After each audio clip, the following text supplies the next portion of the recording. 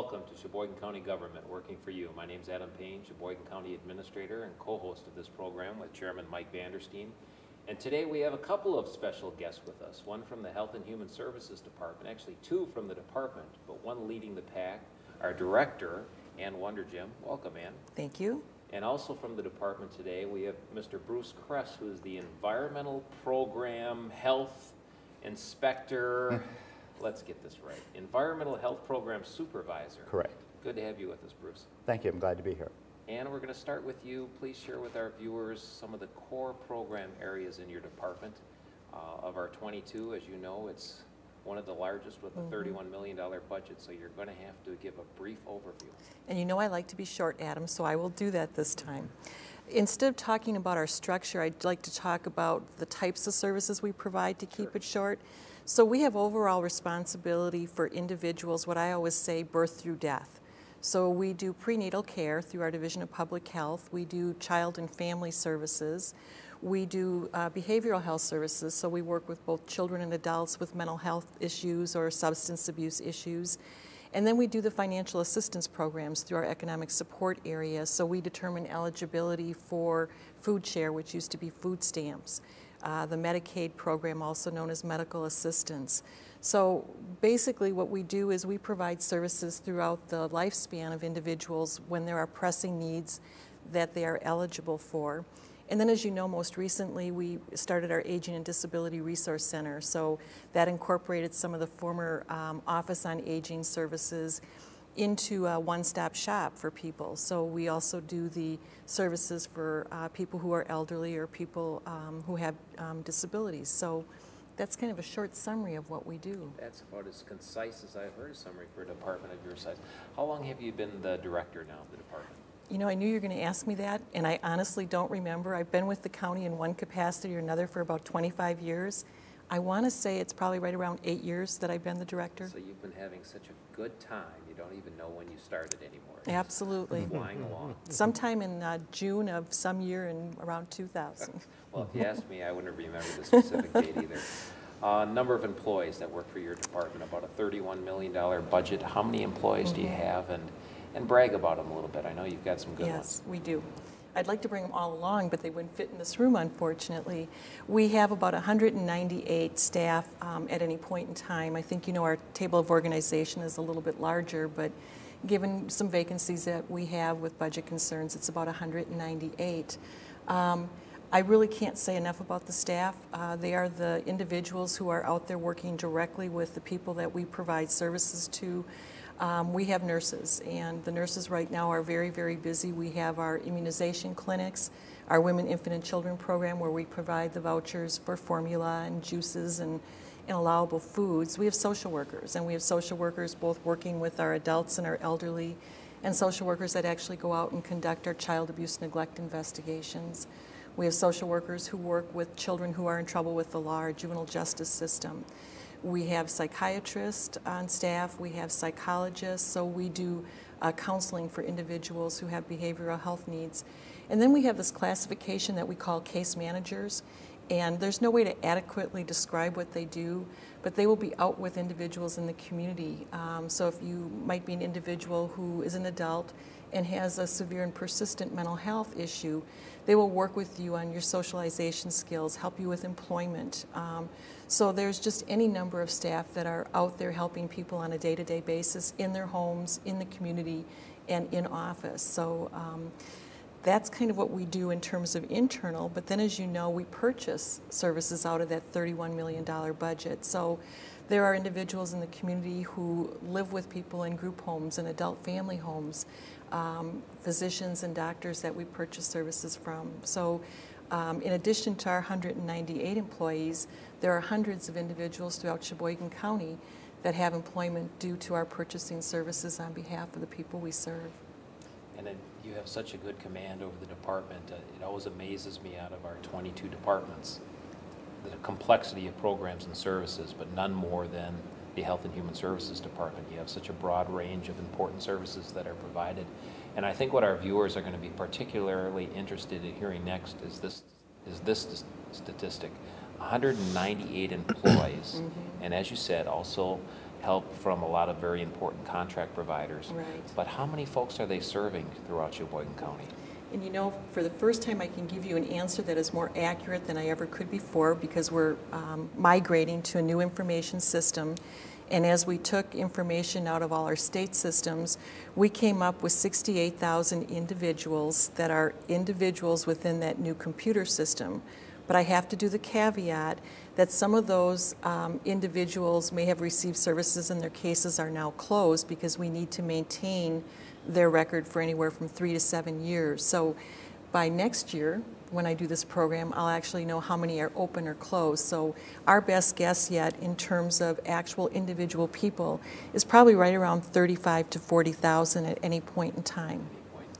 And that doesn't include what Bruce will talk about later in terms of the breadth of people that are impacted by what we do, which is 100% of Sheboygan County residents in one way or another. So we have about 115,000 people in the county, and at any given time, 30,000, give or take, are being served by this department. And, Right. and it's a beautiful transition to Bruce, because Bruce, of course, is out there making sure that those of us who, and those of the viewers who like to get out, and whether it's go out to dinner or swim, go to the beach, make sure that they're safe. right. Bruce, please share a little bit about, first let's start with yourself. How long have you been with the county, and touch on your role and responsibilities? Well, I worked in the city of Milwaukee for 31 years and retired from there.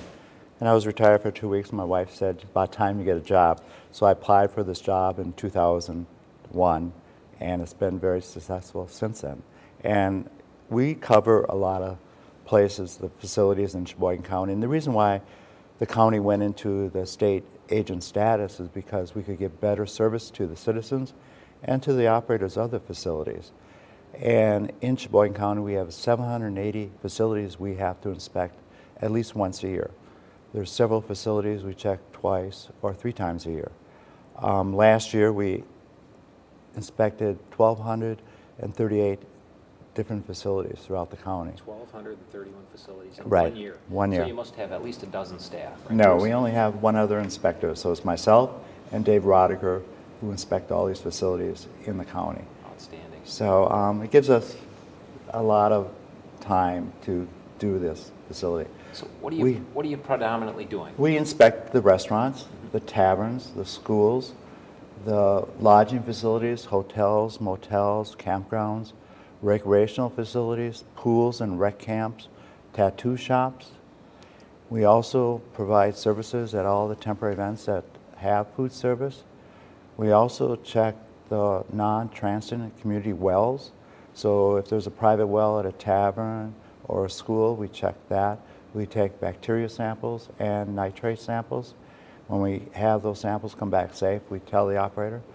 And last year we had 2 operators that had unsafe water, and they had to sanitize those wells. And we took further samples, and then we okayed the water once it came back safe. So If you're not out there doing that, people are going to that facility, that restaurant, that bar, wherever it is, Right. and drinking that nice looking glass of ice water before their meal. And in fact, it's contaminated. Yeah. Well, if it is contaminated, then we close them down, and they have to chlorinate the well. But one thing I know you've been very successful in is really developing good rapport with the people you're working with, and training them to make sure that they're meeting certain standards. What generally do you see out there? What's not uncommon that you have to work with people with? In generally the restaurants and some of the other places that serve food, we have the critical orders and the non-critical orders. The critical orders would be safe hand washing to make sure they're handling the food safely with clean hands or with gloves. They're not misusing the gloves. Last week we had a place that the lady had gloves on. She was mopping the floor, and a customer came in and she decided to make a sandwich without changing the gloves. Well, you can't make a sandwich with contaminated gloves. So I had to educate her on, changing the gloves, washing the hands before she put on new gloves. So that's one of the critical items. Another critical item is the temperature. We make sure that cold food is kept at 41 degrees or less, and hot food, the minimum it should be kept at is 135. We generally like to see food hotter than that, but that's the minimum that the state requires. So we were like messengers. We make sure that they are following the food code that the state and federal government has us to enforce. Is that one of the more frequent violations? Yes. You'll see temperature not where it needs Temperature, to be. right. Temperature and hand washing, hair nets. They don't like to wear hair nets when they prepare food. But it is very necessary because hair is very dirty. It could land into the food or onto the food contacts, surfaces. And then some of the non-critical orders are the cleaning orders. You know, nobody's going to get sick off a dirty floor or a dirty restroom, but it just is not a healthy presentation to the customer. So we go in and we get a lot of complaints. Last year we got 36 citizens' complaints, varied from the restaurants that are dirty or the utensil was dirty, to garbage in the back room or a housing complaint that the house was dirty or there was garbage in the yard. So we took care of that for the citizen. So do you generally have a systematic approach where you're making sure you hit so many a month or throughout the year so you get through all of them, plus you have to respond to complaints, or how do you normally approach it? Well, in the restaurants, we have the low complexity, medium complexity, and high complexity. The low complexity would be like a pizza in a tavern or a small store. We go into that once a year because it's already prepared. All I have to do is heat it up. And then we have the medium that might make sandwiches, cold sandwiches, so there's not that much going on in food preparation.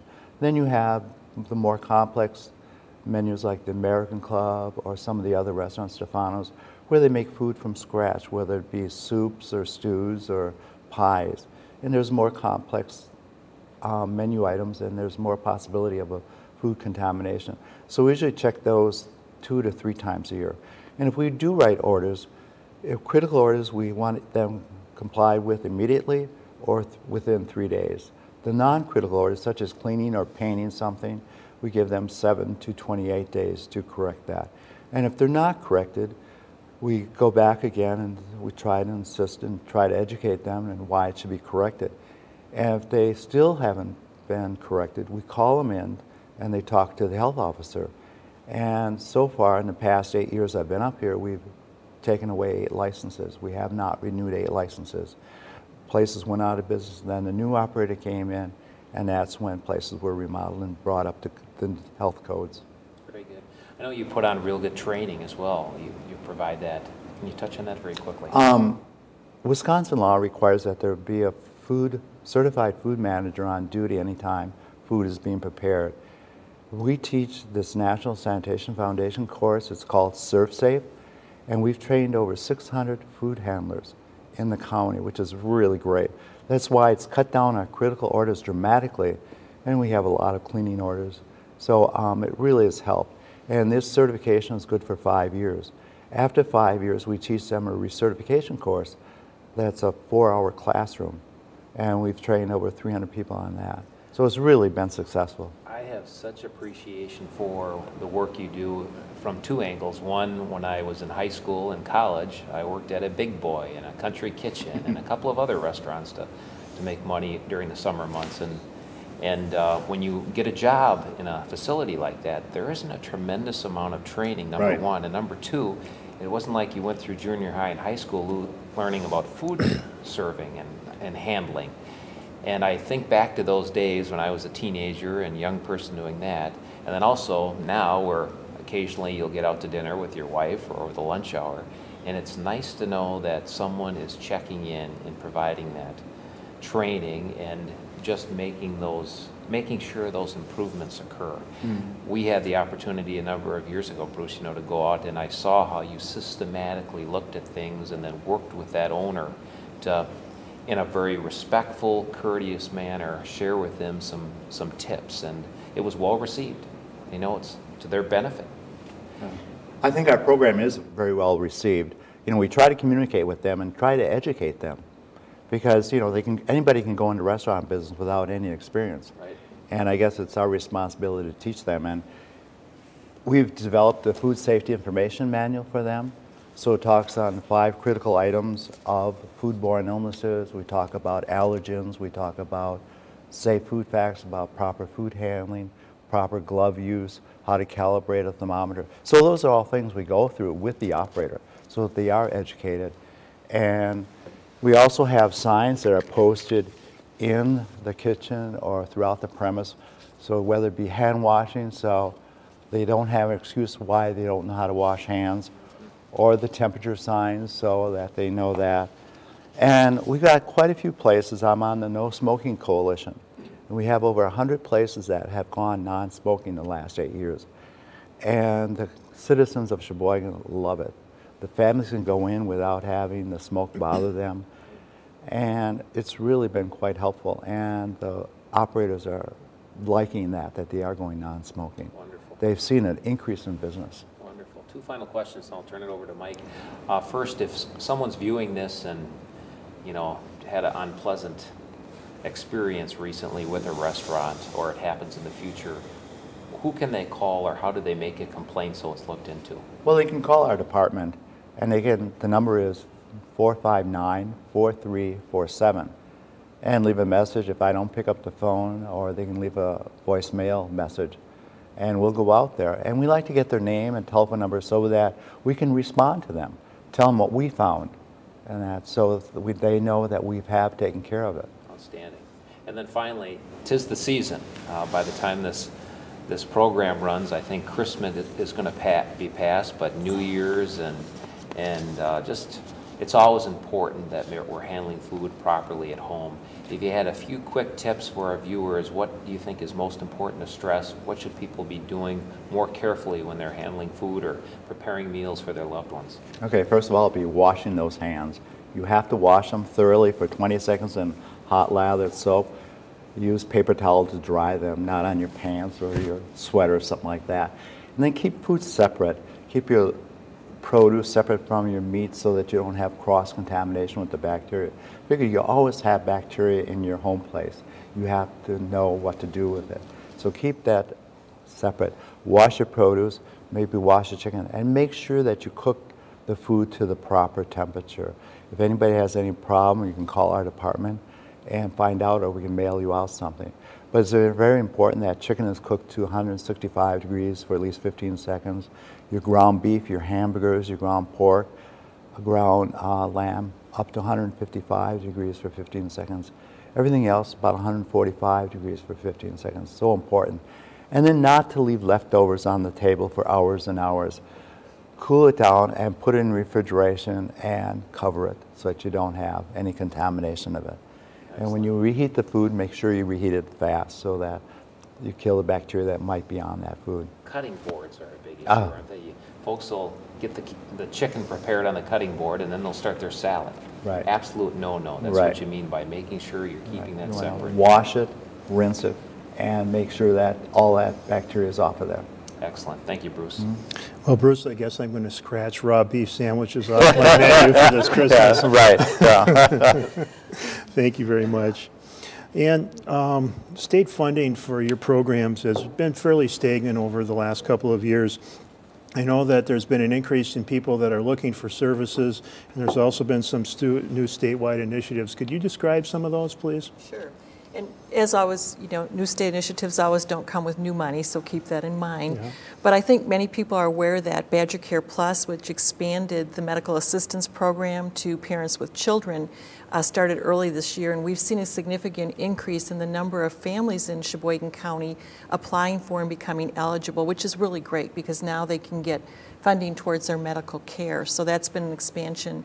And our economic support staff that I forgot to talk about earlier determine eligibility for that. So of course they've seen their workload increase significantly, but understand how important this is for the families that we work with. The other thing that I think is exciting to me is we have the new Department of Children and Families down in Madison, and they've been able to institute some things that I think are very, very helpful to the residents of Sheboygan County. And right before I came, I went on just to double check to make sure the website was working. But if you go to our website and you go to links, you can go to the state of Wisconsin, and you can actually get into the Department of Children and Families website, and you can actually get into the Wisconsin Child Care Search part. So if you're a young parent and you're looking for child care for your child, you can actually find a child care provider, and by going through the steps, and it's fairly simple, you can find out, has that child care provider been recertified or relicensed? Have they had any violations? What were the violations for? So it gives you a chance to see not only where you can locate child care providers, but how they are regulated and where their violations are. So that has been a just fantastic service. And in fact, being a new grandparent, I told my daughter about it, so she was able to use it to look for a child care provider in the Milwaukee area. So those are kind of two of the things right now that I think are not only exciting, but ways that we're using technology to help people, because even with the Medicaid program and food share program, people can go into the state website through the Department of Health and through the asset system do a preliminary application and apply online that we can then screen that. So more and more the state is starting to use technology to help us do our jobs also. So it's been nice this year to see some positive changes. That's great. As you know, the state mandates many programs for you to run, and unfortunately they don't always give us all the money that we need to meet the needs that we find here in Sheboygan County. Could you describe a little bit about how this has impacted us here in Sheboygan? Well, I have to say that from my perspective, and I can't say this for every county because not every county operates this way, but we have been truly recognized as a leader in health and human services. The county board has stepped forward, even with budget targets many times, to help us meet those state mandates because they're underfunded. So for an example, this past budget cycle, the Birth to 3 program, which is a mandated program and we can't put children on a wait list, the county came forward with some additional money through the budget process to help us maintain that program and serve these very vulnerable children who have delays, whether it be speech or physical or occupational delays, that can be worked with to really give them a head start as they go forward.